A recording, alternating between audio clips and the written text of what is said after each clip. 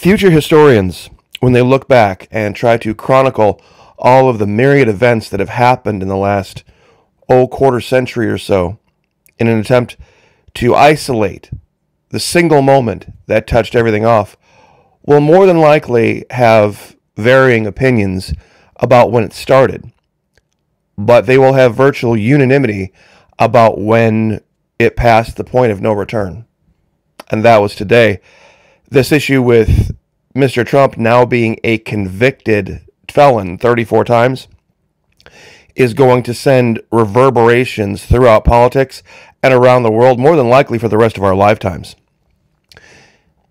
You see, the guys who fought at Lexington and Concord knew it was a momentous occasion, that something had started.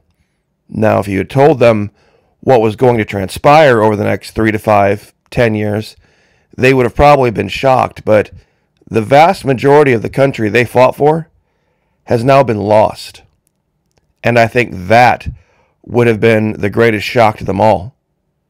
That after having suffered so much and sacrificed so much for freedom and liberty, to have taken it away from ourselves at this point will seem something beyond anything they could comprehend. Now, in today's video, I'm going to share some advice about standing up a resistance and an insurgency. It was something that military intelligence focused on a great deal. It's kind of one of the dirty little secrets about military intelligence, is that you focus much more on domestic issues and keeping an eye on your friends than you really do your enemies.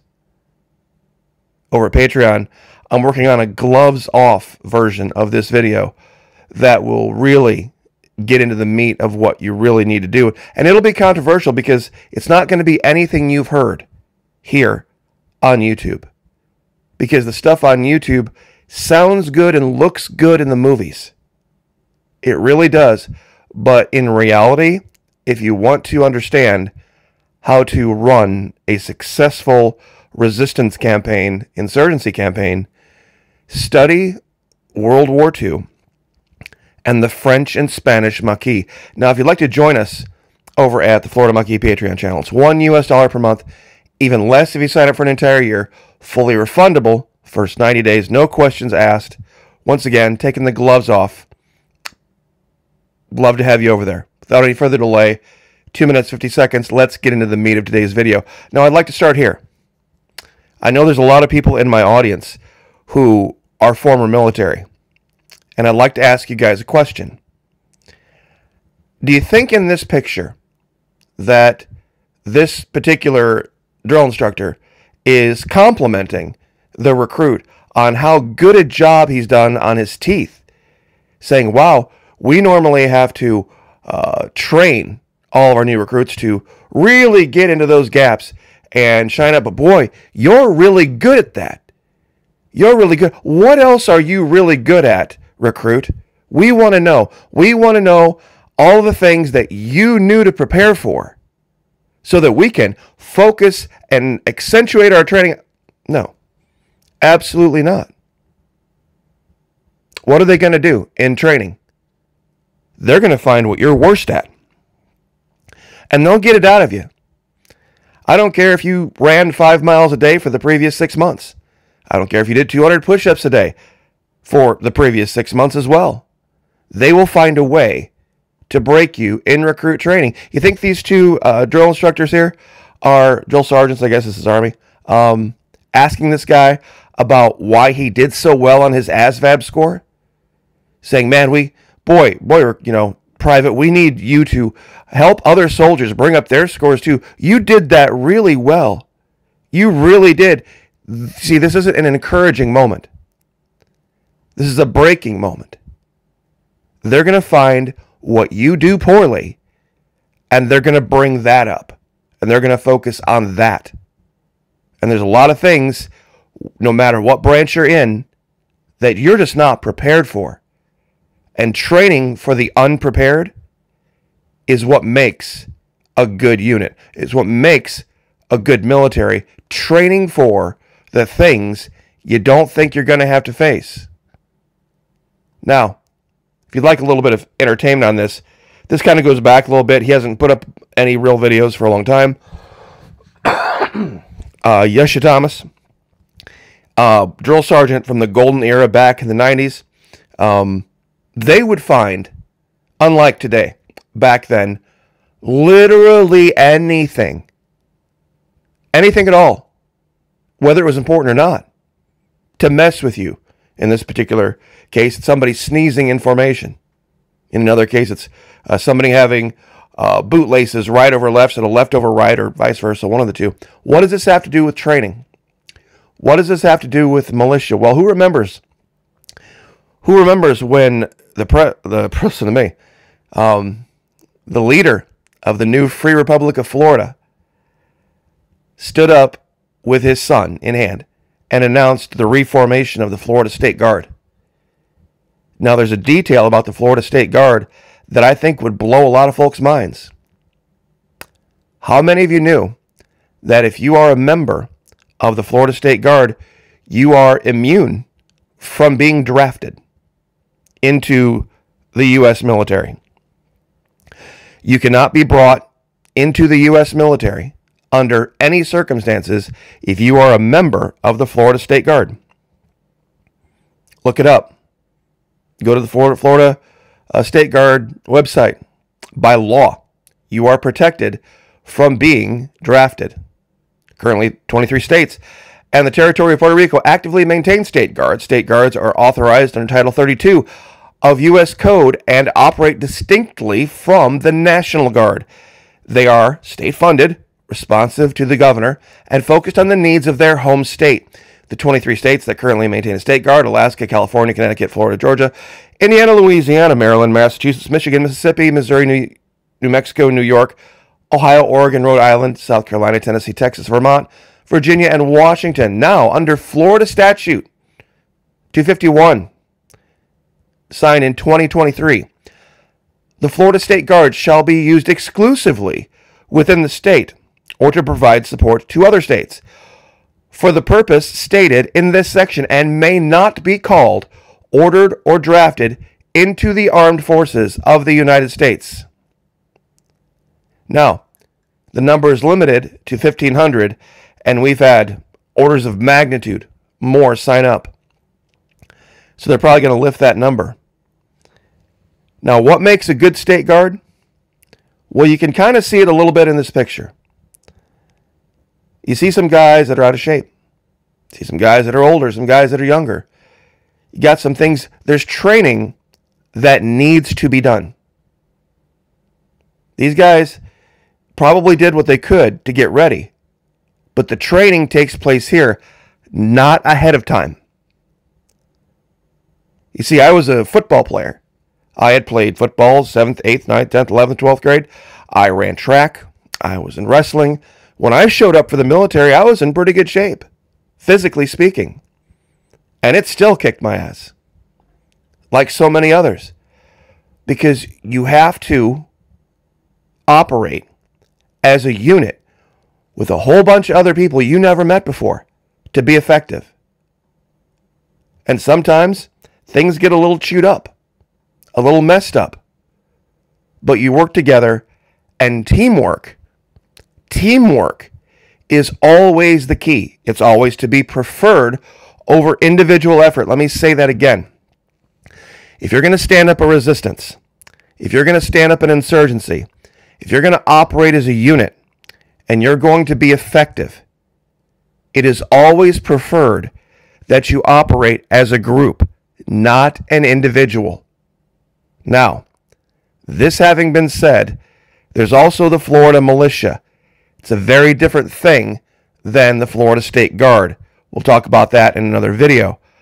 However, yesterday we talked about this thing, this tactical games thing. Now, let me be very clear. 9 minutes and 35 seconds for those of you who want to refer to me saying this. I am all about training with a ballistic weapon. I am all about having knowledge. I am all about being in shape and exercising. Those things are great. I think those things are far more important, especially the training and exercising aspect, than many other things you see lots of videos on. I think it's more important than stockpiling things, to be honest. If you have a 275-pound soldier and a 175-pound soldier, a 175-pound soldier is going to go through a lot fewer supplies than a 275-pound soldier. Why? Because generally speaking, you need 10 calories per pound of body weight to maintain yourself. Meaning that if you have a 160, 170, 180-pound soldier, they're going to roughly need, just ballparking, 16, 17, 1,800 calories worth of food a day to maintain weight. Somebody who's 275? Nope. 2,700, 2,800 calories a day. So for an extra 1,000 calories a day, you can add people to your unit by getting rid of the biggies. Now, this issue with tactical games, I'm sure a lot of people are looking at this going, haven't you seen these guys, Mucky? These guys are ripped. These guys are shredded. These guys are at the top of their game. It's like, yeah. See, what they're going out and doing is just repeating things they already know how to do. You see, what the reason they call it games and not training, it's not tactical training, is that they go into gyms and they're CrossFitters and they do all of these different lifts and these different things, and then they design games around the things they're already good at. They design games around things they're already good at. That is not training. That's why I started here.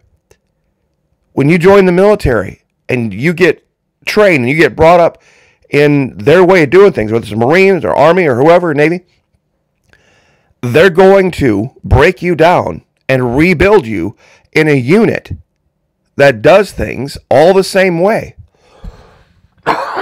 And most of the things you're going to learn to do are not going to be solo events. You're going to have to learn to do them as a team. Now, when I look at all these people, and God bless them for having done it on their own. I'm not saying this is a negative for their personal life. They're ripped to shreds. They've got state-of-the-art weapons that they've been practicing with. But I'll warn, I'm just going to say it. There was nobody in the military when I was in that looked like this. I know this is a great exercise for toning up your shoulders, slamming a sledgehammer into the side of a giant tire, but it has no practical application. I saw this, and honest to God, I just was like, what are they doing? What are they doing? If you're in the military, and military guys, back me up on this. If you had two giant metal pipes that had a bunch of weight on them, and they had 4 handles, and you were the individual that went over there and decided, you know what, I'm going to grab this all up by myself and do this by myself and run it down. Or if you decided that this was how you were going to carry this amount of weight down range, everybody in the military would look at you like you're crazy. Now, I know for workout purposes, for getting a workout, if you want to do this, okay, I suppose, but it doesn't make a hell of a lot of sense for a tactical group. Case in point, Special Forces, Panama, Operation Just Cause. I promise you, none of the 11 guys, 2, 4, 6, 10, 11 guys in this picture saw the inside of a gym within the first probably, I'll go ahead and say it. Probably not in their entire military career did they see the inside of a gym at this time in the 70s and 80s, and even into the 90s, really. If you had a workout that needed to be done, it was done on a PT field. Push-ups and sit-ups and flutter kicks and running. And these guys seemed to get the job done. They didn't need all that kind of stuff. Now, when you look at this group from a little bit later, of these, 2, 4, 6, 8, 10, 12, 14 guys, I'll bet you maybe 3 3 might part-time spend some time in the gym. 3 out of these guys. Because you can just tell by look at them, this is all muscle that you would get from just work and not overeating and just being a soldier and trying to adapt to things that are just kind of outside your wheelhouse. I promise you none of these guys went to the gym, that's for sure. And like I said, I'm not against going to the gym, but if shit got real and I needed a group of guys that could move and work and get things done and work as a team and work as a unit, sometimes silently, you give me a Venezuelan work crew. You give me a Venezuelan work crew and I'll take it over any CrossFit gym guys all day. I mean, these guys can pick up big, heavy shit and move it around all day long. You know why? Because that's what they do. These masonry crews and construction crews, you know who else is really good at this? These guys. These guys are strong as oxes and can fight. And they work together all the time as team. And they never pick up a weight. And boy, I tell you, in a shit hits the fan situation, in a shit hits the fan, grid down, power down, end of the world situation, if you could hook up with a group that are either Mennonite or Amish, I'll tell you what, you're going to be in really, really good shape. Because they say, look, we got to go downstream to divert water. And all we got are shovels and buckets. Those guys are going to be able to, very much more than likely, be able to do bucket brigade and move 15, 20, maybe 30 ton of rock to divert stream, to do whatever they need to do. You see, and look, if you want to work out to be healthy and to look good and to feel healthy, all that kind of stuff, I'm all for it. There's nothing wrong with it. All working out beats sitting on your ass. I see guys at the range all the time that are 280, 340, 400 pounds. And these guys have absolutely their priorities backwards. They're driving around in $60,000, $70,000 trucks. They're driving around a $70,000 truck. They weigh almost 400 pounds. They got 9 weapons. But they couldn't, I don't think they could walk one lap around a regulation track without having a heart attack. And they call themselves militia. They call themselves the guys that are going to be the ones that are standing up and dealing with this. I mean, CrossFit's fantastic. But as we talked about yesterday, going all over the country to just outside of military bases and giving away all of your gear, giving away all of your tactics and techniques and everything you know and who you are. And there was one picture here I wanted to share. Hold on. See this right here? Do you know why the military banned visible tattoos? Because it's like putting your fingerprints out there. See, this picture right here will pertain to one individual in the universe. See all these tattoos? You could have a scope with a camera on it from a mile away if you're the enemy. Take this picture and we will designate him, if we don't know his name, we will designate him Operator Alpha and we'll keep him in a file. And we will know that this is Operator Alpha by this very unique signature on his right elbow of all these different tattoos. And you have now identified yourself. You are no longer anonymous. It's one of the reasons, and it just ran into my mind, that they banned visible tattoos in the military for a very, very long time. It was also the reason, and this is probably a little bit more salacious, but we're at 20 minutes, who remembers back during World War II, the Germans were trying to select out different ethnicities as prisoners in the war. And there was a very, very certain specific way you could tell Jewish Americans from other Americans. And so, what did we do to stop that?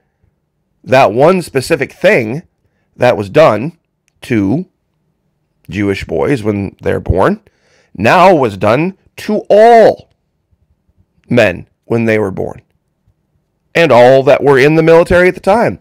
So that if they were captured, nobody could discern one ethnicity from another. And I'll let you figure that out, put that all together.